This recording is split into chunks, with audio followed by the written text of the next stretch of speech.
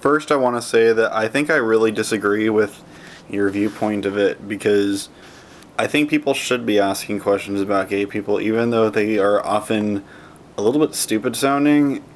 You got to keep in mind that it's like a completely different subculture that people don't really understand. And yeah, sometimes people can be stupid sounding or offensive, and it's when people are offensive people really need to be careful where they stand when they're asking questions. The question that is especially offensive is, you do realize that it's a sin, right? Or something like that. And to that, I feel like gay people really just need to say something like, I don't believe in your pile of dog shit Bible, don't tell me things like that, I don't believe in it, because the argument is overused about all the different sins that are ridiculous. You know, nobody cares. I hear it all the time. You got to disregard their entire religion because they always have that as a default, but nobody needs sin waved in their face, so that's the rude one. Some that I get and some more masculine gay guys get is, are you sure that you're gay?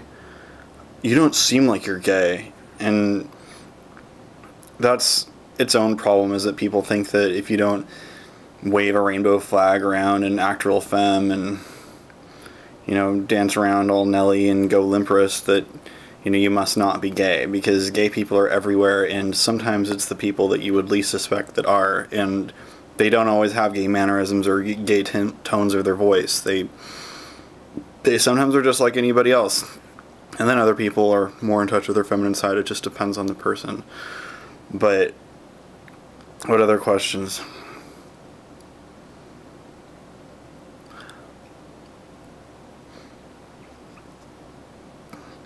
They asked about my parents. A lot of people wanted to know if my parents are cool with it. A lot of people wanted to know how I knew that I was, or why do you like guys? And there's actually a part of your brain that's like a gay part of your brain, and people don't understand that. It's not like I couldn't even have sex with a woman and enjoy it even if I wanted to, because it's like there's a part of my head that's deflecting it and saying that it just doesn't want it. It doesn't work. Emotionally, physically, anything. So it was never a decision. So why are you gay? Because your brain makes you be gay. You do know that it's a sin, right? Well, no, it's a sin to you, and I don't really care. And you don't seem like you're gay, and how can you be gay? Well, you can be gay. Anybody can be gay. And you don't have to be into girly stuff to be gay. These are some of the questions that I've been asked a lot.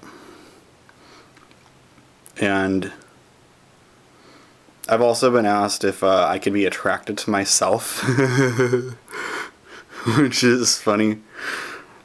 I told the guy, no, you need something else that's sort of like you being attracted to your sister. But I do believe that people need to ask questions. They just lay off the religion stuff. People need to disregard religion. The religion doesn't make any sense with gay, which is why people deflect on the whole sin thing, because it's like they don't know what else to say. They have their default thing that they want to say. But I do believe that people need to ask questions. And I want people to ask me questions. And I want people to get their answers, because there's still so many things that people don't understand. People want to assume that me and my boyfriend are having open relationship sex with all kinds of people, because that's just what gay people are supposed to do. They just assume that gay people are promiscuous. And no, some of us want monogamous relationships and even adopt kids and have lives that are very much like heterosexuals, except we have to do a surrogate or adopt or do foster kids or something else. We can have them biologically, it costs money because we have to use a surrogate.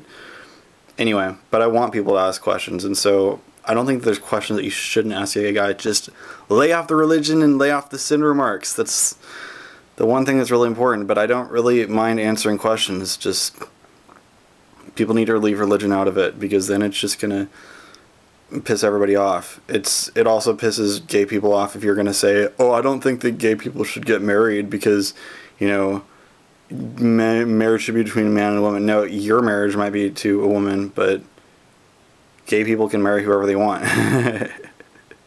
Anyway, that's a parallel I'm making about people need to leave politics out of their questions and out of their comments, and the same with religious questions and comments, because both things are going to be offensive to people. But I do believe that people need to ask questions and people need to get their answers, because it really isn't something that people understand, just anything about being gay. And then not only that, it's like it's very different with each person, and they don't know what else to do except ask questions to people.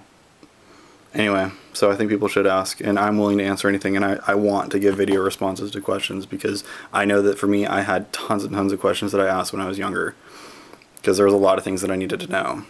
It's a completely different universe than being straight, but in many ways they may act exactly the same.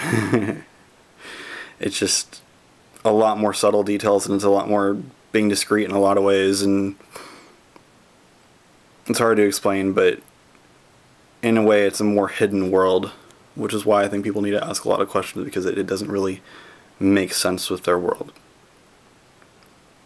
Anyway, that's all.